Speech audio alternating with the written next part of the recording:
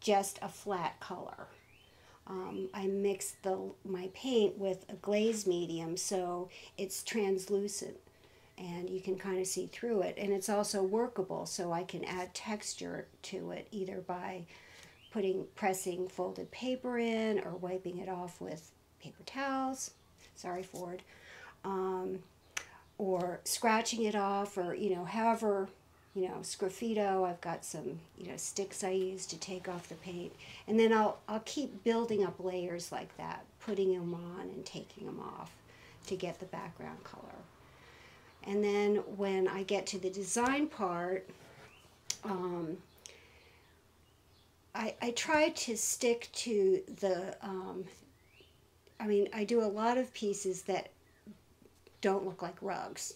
A lot of my customers put them on the wall. But I try to stick to the classic thing of a darker color at the end, or a border, or whatever, because I'm making a rug. And then I add the designs. I use stencils a lot, and I make all my own stencils, because it's like whatever pops into my mind at the time. It's kind of like, I never dreamed about being an artist. I always wanted to be a craftsperson, since I was in high school. When I finished high school, I graduated early, because I skipped a grade and stuff. But my parents were still like, okay, now you either have to go to college or get a job. Well, the only jobs back then was like Jack in the Box. I lived in California, and for a 16-year-old girl, basically working at Jack in the Box for $1.35 an hour. And I wasn't really interested in college, but I was interested in the kind of hippie lifestyle of making stuff and being self-sufficient. And there was a weaving studio in Del Mar, just north of where we lived in San Diego. And I started going there and taking classes and started weaving. And that's what my background was. Once you have the bug of making stuff, it doesn't just like go away. And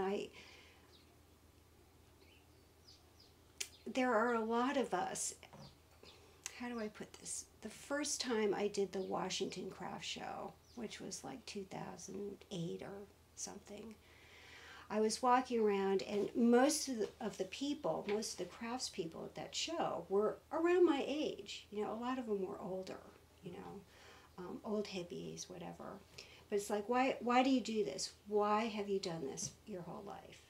And a lot of them admitted that it was because it was part of the lifestyle at the time, making stuff and, living outside the grid.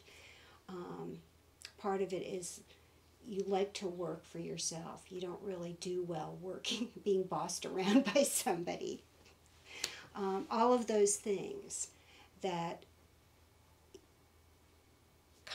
that are social things, but then work in tandem with the fact that what makes you happy is making stuff. Mare has this great quote in Latin, and I don't know the Latin thing, but in English it's making the right thing the right way. And so I wanted to keep making stuff, and at first I started making some wall art, some mixed media stuff. And but the first time I ever painted on canvas was I was working, it wasn't a paid job, but doing scenery for Actors Community Theater with Jack Schroeder. And the first time I painted on canvas was with Jack Schroeder, painting a set. And it was like, it was what I wanted to do. Maren and I were teaching craft classes at Radcliffe Mill, which we owned at the time, and we had someone come in and teach a class on floor cloths. And I had been painting these big canvases on unstretched canvas. And once it was like, oh, I can paint this and put this on the floor, it just made total sense. And that was, 20 some years ago, 25 years ago. And, I just started doing it. I kind of fell into it.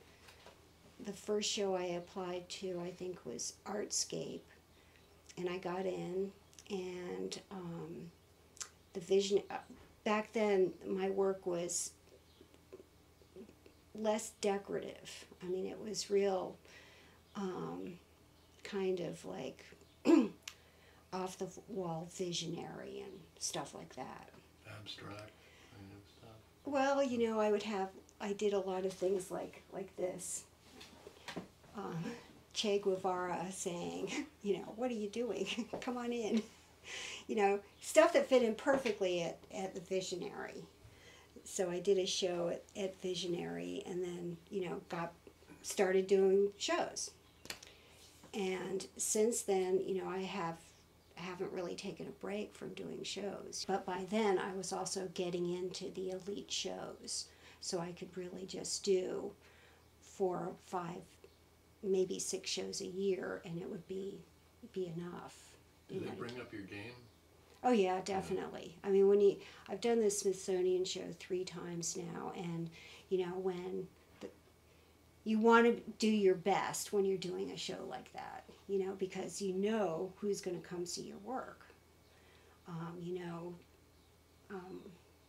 It's not. I think if you asked any of us, Bob Ortiz or Rob Glebe, or any of us who spent our lives making craft, our goal was never, I want to get rich. No. I mean, you want to be able to support yourself and make what you want to make and make something good. And that's basically it. But I still want to do something like last year for Juneteenth. They asked me to, do something.